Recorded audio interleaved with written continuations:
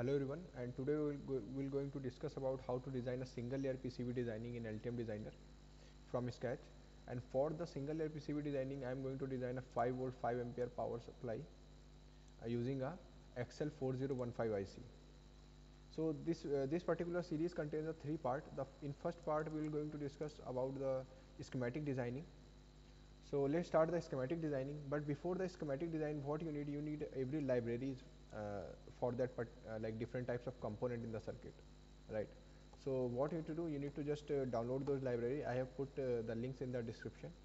But if you are like trying with different circuits, then and finding any problem to download the library, then I have like told a method of how to download a library from online available sources. So just I have also put that link over the description. So just go through this. So let's start the schematic design. So what you need to do, you need to just open the Altium Designer and just follow my cursor and right click over the screen here. There is an option which is the PCB project. Just click on that.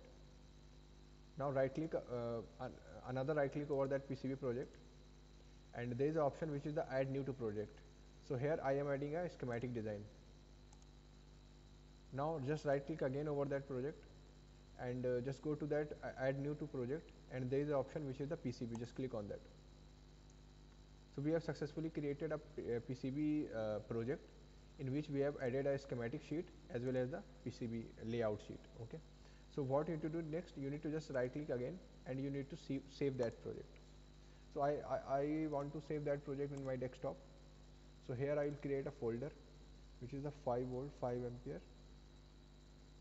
and also I named this particular PCB doc file is 5 volt power supply.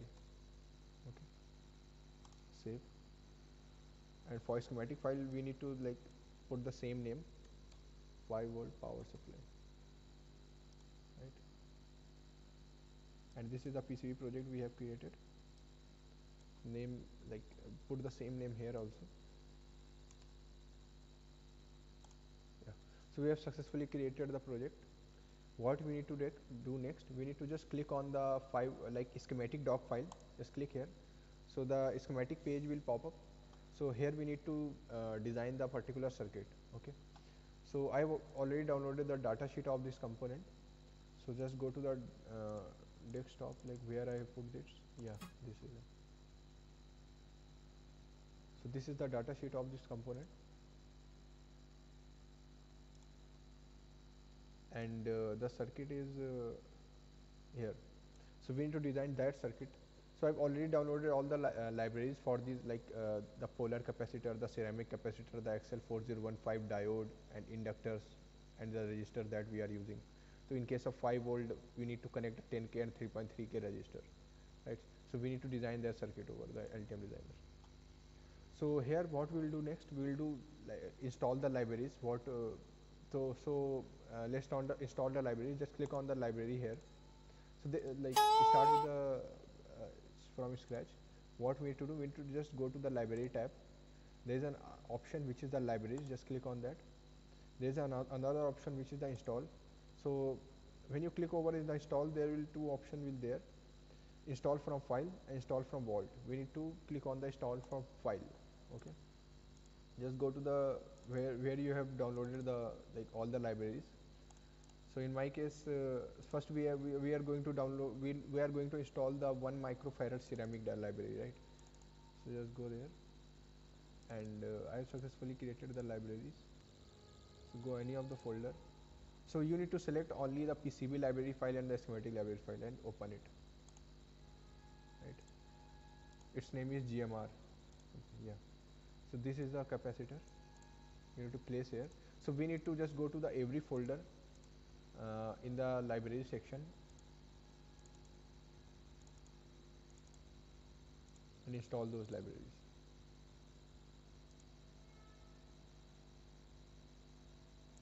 Right.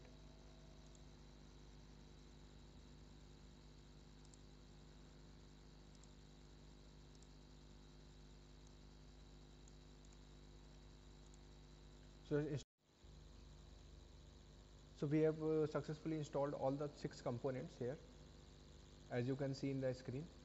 So there is the polar capacitor, the resistor, sorry, the ceramic capacitor, resistor, polar capacitor, diode, inductor, as well as our 5 volt 5 ampere IC. Okay. So there is a problem in the IC. So just look into the data sheet. So there is a V in at pin number 1, and like there is the designator's error in this particular symbol. So what we need to do, we need to just edit the pins of this particular symbol and tally it with the data sheet. So there is V in at pin number 5, output at pin number 3, feedback at pin number 2, right? So we need to just edit those symbols. So just what you need to do, you need to just double click this symbol, and there is an option, just follow my cursor, the edit pins. Just click on that. So a window will open. So here we need to change the designator here. Just follow my cursor. So V in at pin number 5. Just click on that and press 5 here. And the output at pin number 3. And the ground at pin number 1. Okay. And the feedback is at pin number 2. The feedback is at pin number 2. And the VC as pin number 4. So what you need to do, you need to just, like, there is a V in here, and SD is VC here, and output is SB here. So VC is at upper pin number 4. Yeah, so I think everything is fine here. V in at pin number 5, ground at pin number 1, V in at 5, ground at pin number 1, feedback at 2, output at 3, and VC at 4. Okay, so now everything is okay. Just click on OK button. Yeah, so everything is changed. So what we'll do here, we'll just like arrange those components and start the connections here. Okay, so just we'll place the component as same as in the circuit, as in the given circuit, right? So like we need a polar capacitor here. So what we'll do, we'll just place IC in the middle of the, and like shift those components slight bit upward. Okay, so just select the polar capacitor. By selecting this polar capacitor, and when we press the like space bar, so it will rotate the component. Okay, so we'll just place it vertically here. Okay, the next component is the ceramic capacitor. Just put here and press the space bar to rotate it. Okay, so just we need another ceramic capacitor, the control C and control V. Yeah, so we just create another ceramic capacitor here. And what we need to do, we need to just place the diode there. So the N side of the diode is upward, and we need to place the inductor there. Yeah, just go to the circuit. So we have placed the capacitors, diode, inductor. So we need another ceramic and polar capacitor. So we'll just copy this ceramic capacitor here like this, and copy the polar capacitor and control C, control V, like this. And we need two resistors here. Just rotate this resistor, click over there. By that we can rotate it, and just copy this resistor and paste it. Yeah. So we have successfully created all the components. Just select all the components and like little bit shift on the left side. Okay, so we have created all the components, and we have created like a particular circuit. So what we'll do, we'll just double click every of the component, and we'll assign a designator as well as the value of this component. Okay, so double click over the component.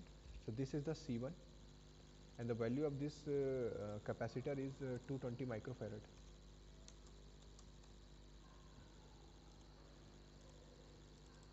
C2,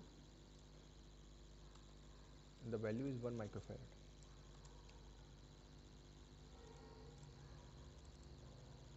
C3, and the value is 1 microfarad.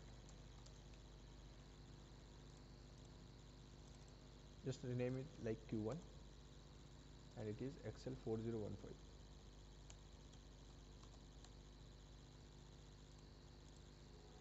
This is the L1. This is 47 microhenry.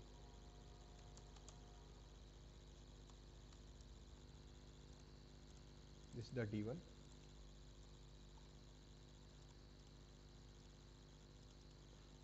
This is the C4. Its value is 1 microfarad.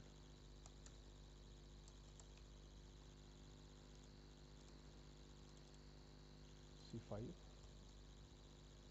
220 microfarad. This is the R1. Its value is 10K.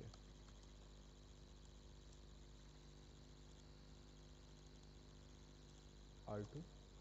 Its value is 3.3K. Okay.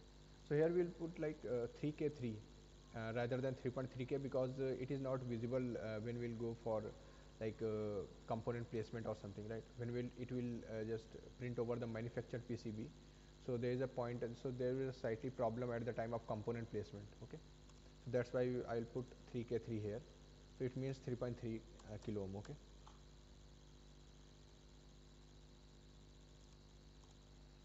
So we have renamed all the component. We'll place the designator and the value of each and every component. What we will do next, we'll just do the wiring part. So there is an option in the top, like there are lots of tools and the components there. So you need to just follow my cursor and place. There is an option which is place wire. Just click on that.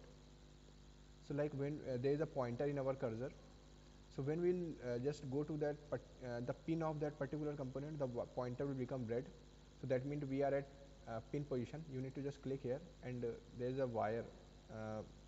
So by clicking that, we can trace any wire from there. Okay. So just by clicking anywhere, we can just put the direction in this wire. So when we go to the another pin of the component, it will become red again. Okay. So by clicking there, we just made a connection between the C1 and C2. Okay. So just click over the wire and place wire, and we can easily make connections like this. Okay. So just go to the circuit. Okay. So it is connected here.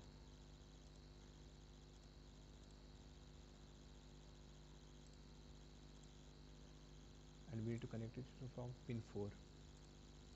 So just rotate it like this, so that we can make connection easily.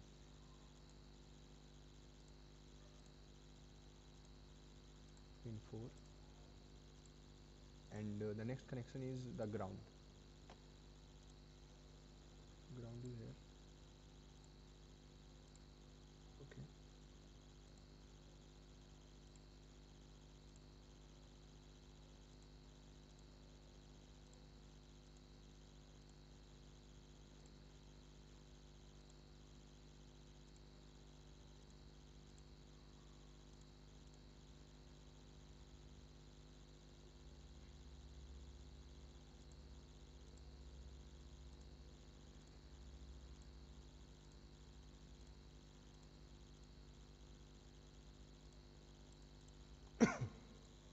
Sorry. Okay, so we have made a connection, so we need to connect the IC also, right? So we have connected the pin 4, and we need to connect the pin 5, which is the VIN from here. So VIN is here.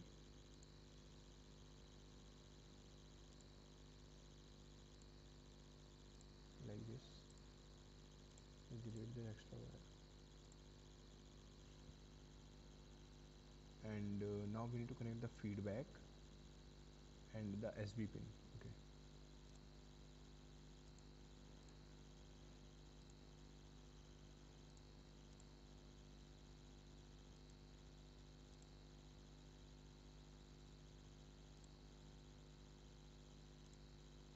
Yeah. So we have made the connections, all the connections successfully. Just tally it once, so that like it can't cause any kind of error in the layout designing. Okay.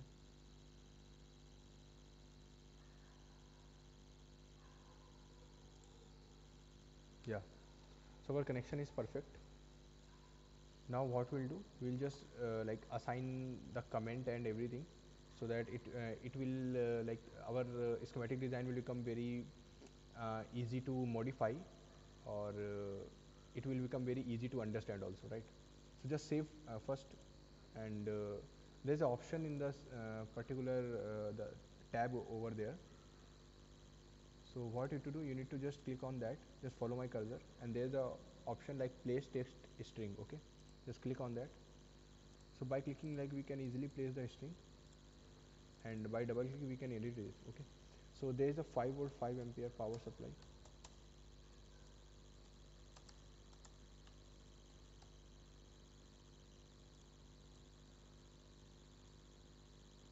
Just change the color. I'll like for heading, I'll always prefer the red color. And by changing the font, like if you want to increase the size of the font or the font style, then you have to go to the font section, and I'll prefer 20 or 22 for that. So, okay, we have successfully created a title for this particular schematic file, and just copy this title, Control C, Control V, and by spacebar, like, we can easily control the rotation of this title. So this is our V in pin. Okay, this is the V in. Just copy the V in, paste here, and this is the V out. Okay. Just double click, and you can change the name of this particular. Okay, so we have successfully created the schematic design. So in the next tutorial, we're going to discuss about how to design the like how to place the components over the particular board, and how to customize the dimension of the board. Okay, so thank you so much.